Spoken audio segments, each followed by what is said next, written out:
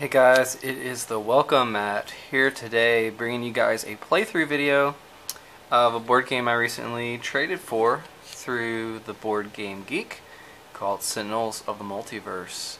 And if you've never heard of this game, it is a cooperative game where set in a fictional universe it's like a comic universe that was created by this game. So it borrows from themes and characters, ideas of characters, and combines a lot of different things together from the DC universe to the Marvel universe, etc. And you're always fighting a villain. There's a bunch of different villains that come in the base set with a team of heroes. And the heroes that you choose can be different for each game. There's a bunch of heroes to choose from, and you're always playing in different environments as well. Today we're going back to Insula Primalis, which I guess is the age of the dinosaurs. I didn't see what that card said, but I'm just gonna put it in there just for the benefit of the doubt. But I'm gonna be doing a playthrough today. I've used a generator that you can get for free. It's a little app that I want to show you guys. If you already have Sentinels of the Multiverse, this thing is awesome. So see if you can see my phone there. It says Sentinels here. That is not coming in clear, but it has this big question mark on it. But it has Sentinels on it, and if you click on it, it lets you generate new games and then save whether you won or lost those games. It gives you the win rate percentage, and then your heroes, the villain, the environment, and you can. I'm not gonna do this now because I'm gonna save the results of this game. But you can basically choose, like, using the app, what you already have, and so the app knows what characters you can choose from, and you can choose your difficulty setting from easy to extremely hard, and it even has mode for the Vengeance mode that comes in some of the expansions. So really cool app, and it's free, so you should check it out. But without further ado, here is the game. First we have the villain turn. Today we are fighting Baron Blade, and basically the way he works, every villain works differently. He has 40 hit points, and whenever he is able to discard 15 cards into the villain trash pile, he is able to pull the moon into the earth. So not all villains have a ticking bomb type mechanic where you're constrained by time. But Baron Blade is good for that if you're looking for a game that's not going to last you an extremely amount of time. Most people consider him the easiest villain in the game, at least on his normal side. You'll notice that villains also have an advanced side. And I should note, this big card came to me in the trade, but these are the normal size of the cards you would get. This is I think a promo version of Baron Blade. That's a more beefed up version. But this is what you normally get. You get the picture of the villain, and then you get the instructions for how you should play it. A lot of times you'll defeat a villain, and then he'll come to the other side, and some of his stats will change, and then you have to defeat him on that side as well. So, Baron Blade is an example of that. So, I'm fighting with Absolute Zero, who's kind of like a combination of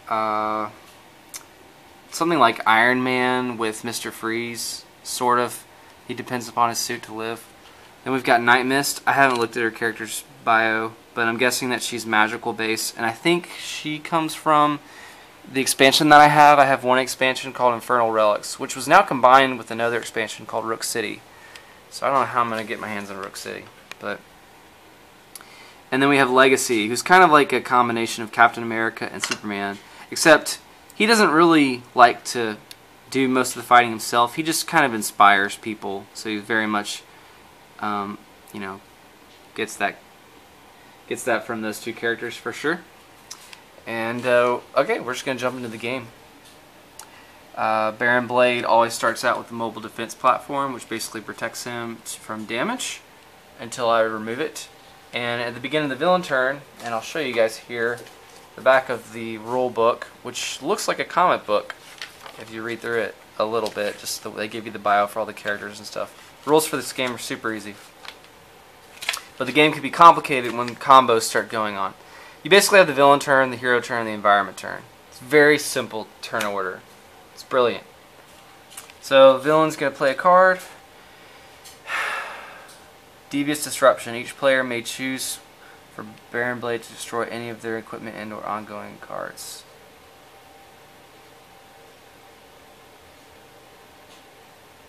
Alright, so I don't have any cards yet because I haven't played anything yet. So he's going to deal each of my guys 3 damage. Not too terrible, per se.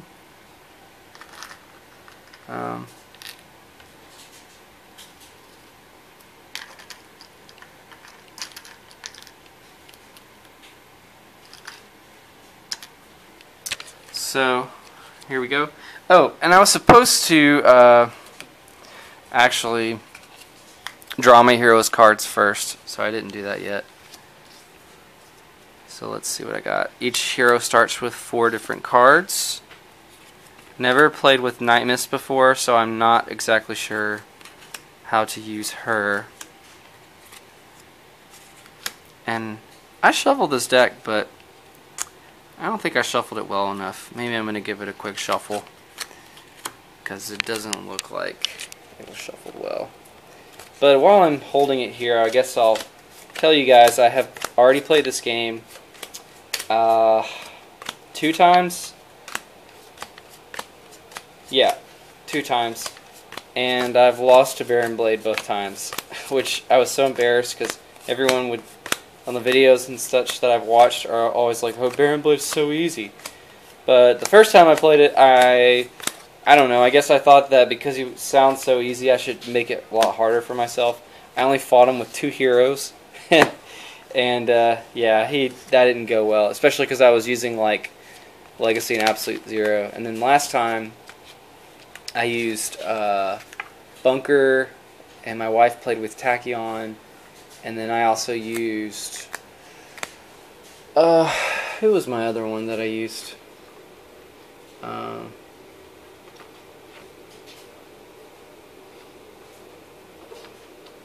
Fanatic. And we did okay. Honestly, though, we only got his HP like down by half. I really struggled to get any combos going with Bunker, so that game didn't go very well. But here we are. So I've got my cards.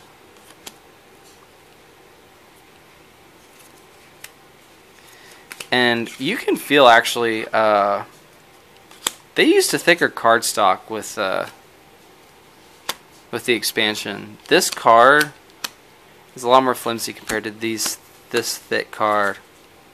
This is a better card stock, much thicker for the expansion. For at least that expansion. I don't know if all the expansions are the same. So, just so you know. Alright, so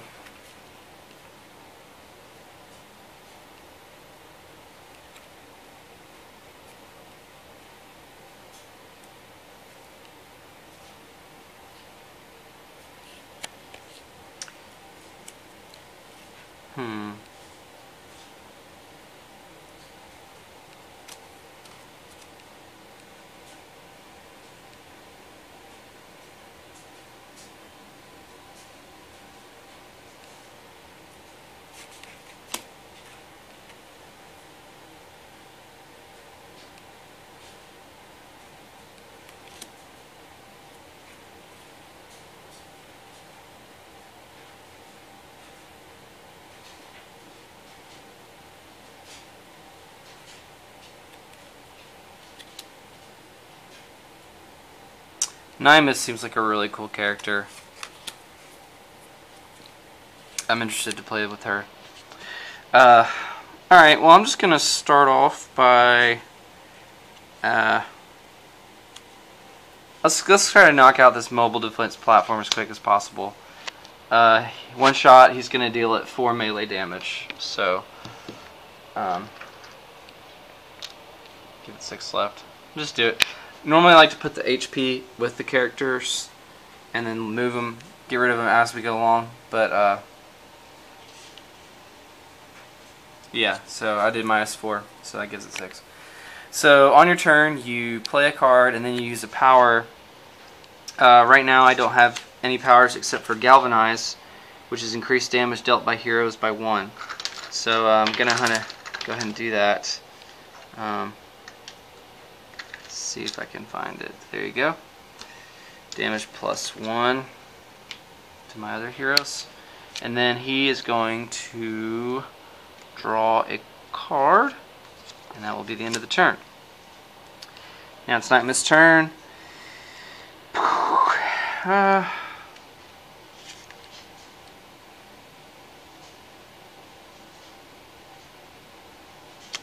Nightmare is really good at healing herself, but she damages herself to attack a lot, so I guess you have to balance when you're going to attack and when you're going to damage.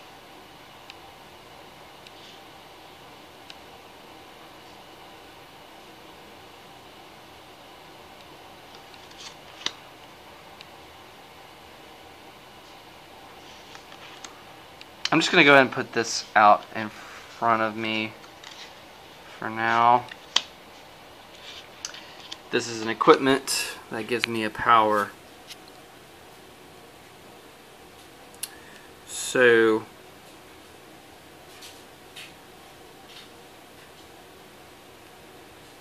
do I want to use that or draw 2 more cards? I think I want to give this a shot, I guess. The spells seem like they're what does damage, so I'm supposed to okay, cool.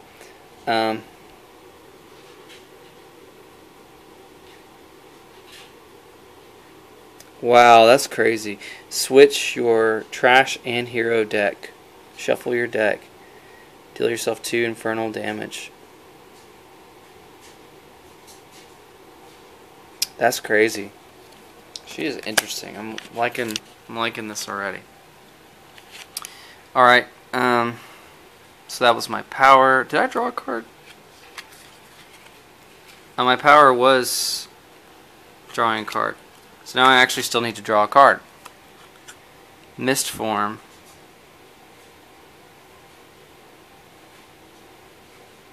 She can stay immune to damage for a while. That's really cool. Alright, absolute 0.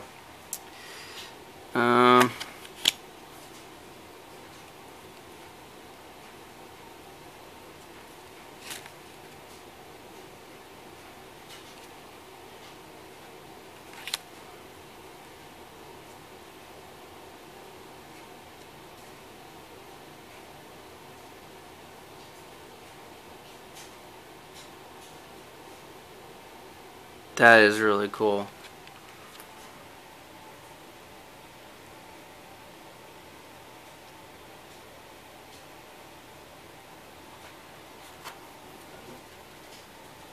I was saving that for Baron Blade later.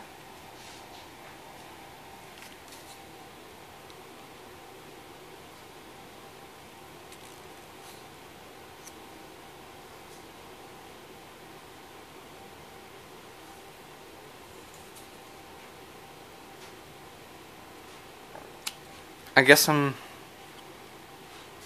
don't know.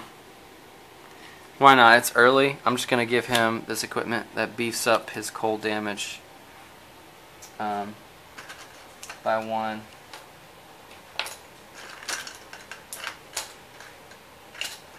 I don't know if there's...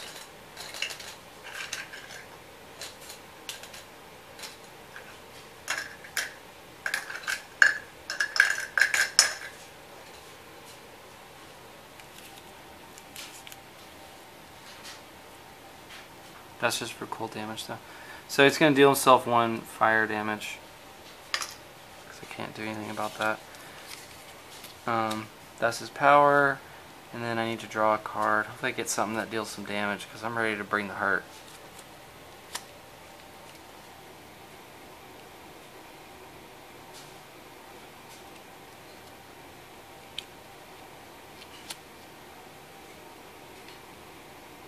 Cool. Alright, so now we move on to the environment turn. River of Lava. At the end of the environment turn, each player may destroy one of their equipment cards. This card deals any hero that destroys an equipment card 2 fire damage.